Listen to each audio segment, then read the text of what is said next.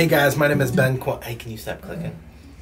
I was trying to click it right before it started. Click it? I did, it's done.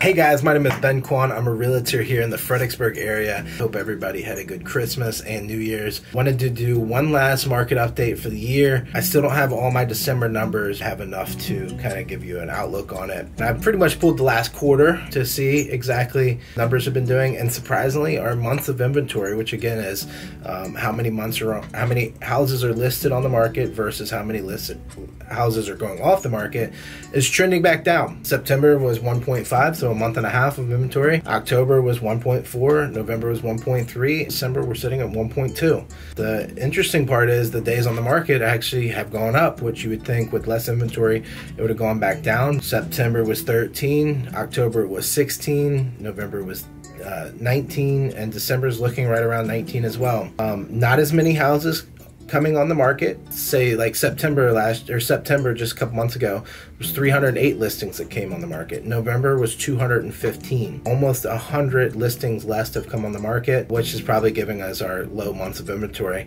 All that being said, we're right in the holidays. So I just don't think, everybody talks about a spring market because a lot of people are moving before that school year. We're coming into holidays. The only people that are moving here usually are job related or kind of have to move. So that kind of explains why I think from a numbers aspect, months of inventory is real low. The days on market's high. It's just because there's not enough people still listing their houses and there's just not enough buyers out there with the holidays. Either way, market's still extremely hot if you're selling your house. Average day is 19 days on the market, and sales prices have gone up still too. It's 2 months, 365 was our median sales price, and this month we're looking at 370. So they're still creeping up in prices. We're still getting plenty of buyers under contract. Really good real estate market we're in. All these numbers are for Spotsylvania. Kind of gives us a good average of our whole market, with Caroline being a little bit less and Stafford being a little bit higher.